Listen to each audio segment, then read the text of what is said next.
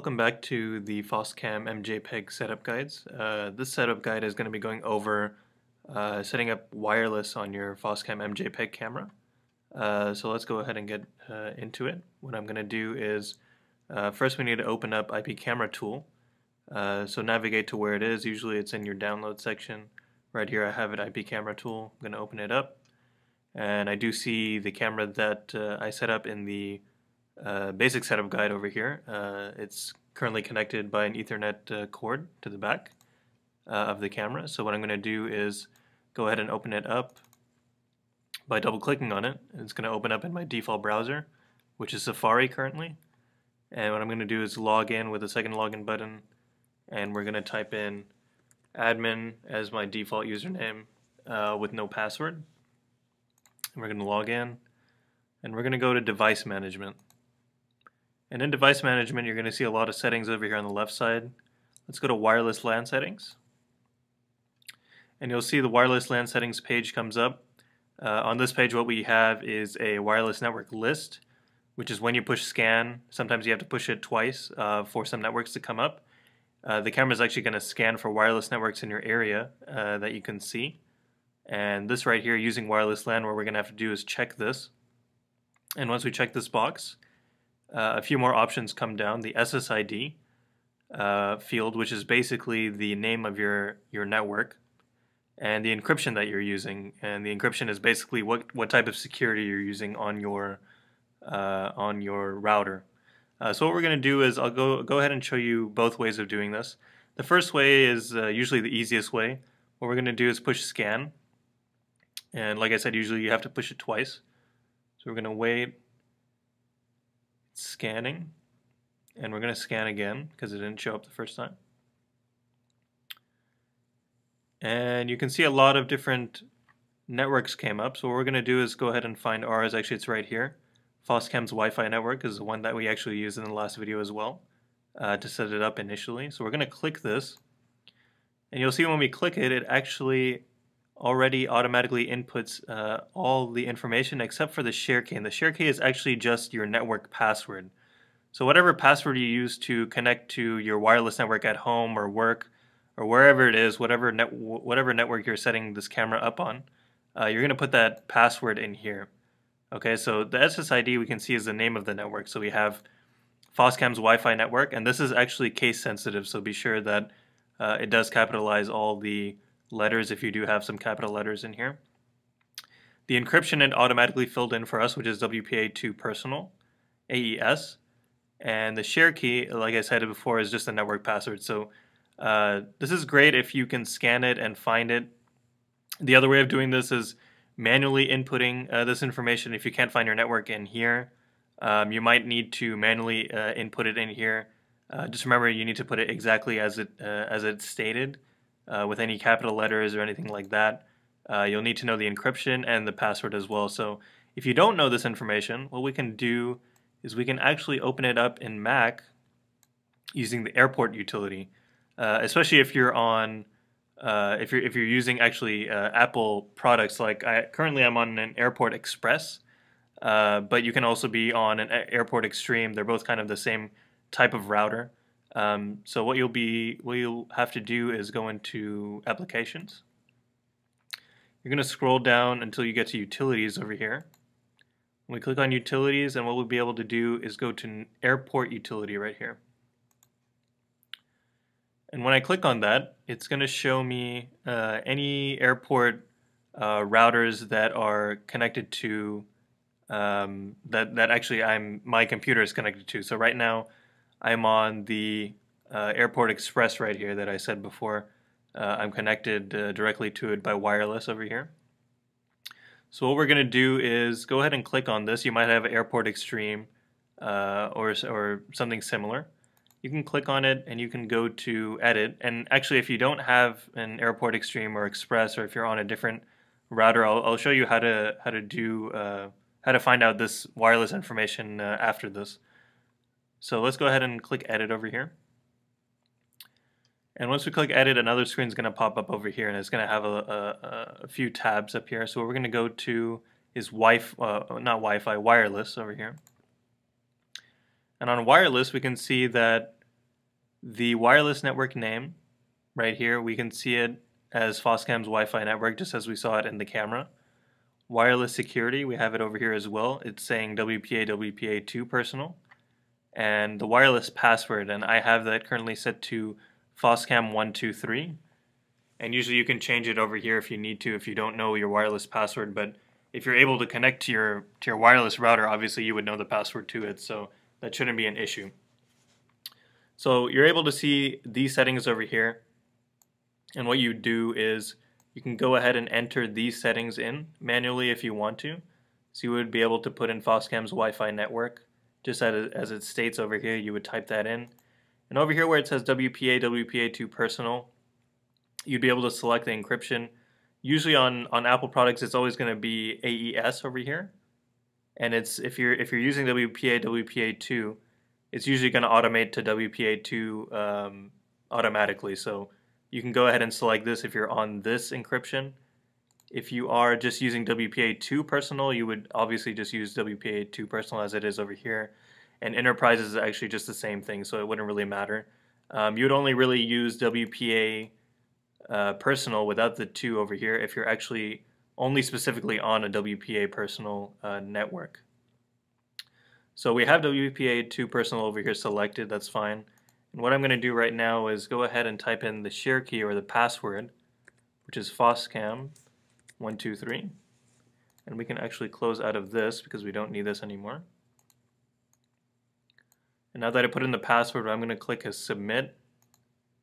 And when I click submit, there's going to be a countdown that starts, and the camera actually has to start rebooting. So it gets all the settings that you entered for wireless. It submits that to the camera, and then the camera has to allow those settings, and then it changes it in the camera, and then it starts rebooting to apply those settings. So what's going to happen is your camera is probably going to start rotating automatically, again like it does when you power it on for the first time.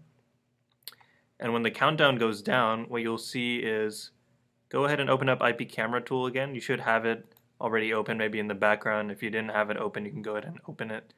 So the camera rebooted, but the thing is it's still connected to the router with the Ethernet cord because we didn't take it out yet. So what we're going to go ahead and do right now is we'll leave the camera plugged in, but we'll go ahead and take the Ethernet cord out of the back. So when I do this, you'll see the camera disappear from the IP camera tool, like it did just now for me. So right now what it's doing is, if you look on the back of your indoor camera, most likely you're going to see the red and green light are steady right now. And then the green light will probably go off for a second or two, and then what you're going to see is the green light is going to start flashing pretty fast. And you'll see actually the camera will start coming up once you see that flashing again. And we have it right here, so that's great. So we see that the camera came up with this IP address, 10.0.1.4 for me, which is great because this is what I want to use. But if you did set up wireless and it came up like this, but it might actually show up with a different IP address. If you want to keep the same IP address you were using on wired, what you would have to do is just right click, go to network configuration. You can go ahead and change it to whatever you wanted to. This last number right here, maybe it was at like 2 or 3 or whatever it was. You can go ahead and change that, and then just push OK, and the camera will reboot again, and then it will come back with that same IP address that you wanted to use that you just inserted. So I'll go ahead and push cancel because I didn't want to change anything. And it looks like the camera is running great, so we do see it on here. It is on the network, and if I go over here and I just want to refresh, we'll see if it comes up, and it does. So we'll log in again. And great, so we can go to device management, we can go to wireless LAN settings. You'll see it is using the wireless LAN, and the information is here. We'll go to live video, and we can see we can move it around, and it's working wirelessly right now, and there's no Ethernet cord. So once it's confirmed that it's working like this, you can go ahead and unplug it. You can go take it to whatever location you want to bring it to. You can plug it in over there, and once you do that, you will be able to see the camera again once it's plugged in and it's working. And you can come back to your computer and go ahead and do the port forwarding guide, which is after this. But if you are on a different network, if you're running on a different router, or that's not Apple based, what I'll show you right now is how to actually access a different type of a network. So let's say I had a Linksys router, or I had a D-Link router, or something like that. So what I could do is, if I join one of my other networks over here that we use for demo testing, what I can show you is how to actually log into the router to find out what settings you have. So right now I'm connected to a different network called Cam Demo. So what I'm going to do is go ahead and go to Applications, Utilities, and if I go to Airport Utility, and most likely it's not going to bring up anything because the router over here is not an airport based router. So what I actually have to do is, if I click X, what I'm going to do is go into System Preferences. I'm going to go to Network. We'll see I'm connected to Wi-Fi again. So we'll go ahead and go to Advanced. Go to TCP IP over here. And then I can see my router IP address is actually different than what I was using on my Apple Express, Airport Express. For this one, it's 192.168.1.1. So this information, these numbers, what I can do is copy this. I'll exit out of this. I can open up Safari. And what I'll do is I will paste this in here. And I'll push enter. And when I do that, I'm actually logging into my Linksys router. And you can see I'm logging into a Linksys EA2700. And usually your username and password for the router will be default unless you change it. And if you changed it, you probably changed it when you were setting up your internet for the first time, so you'll have that information on hand.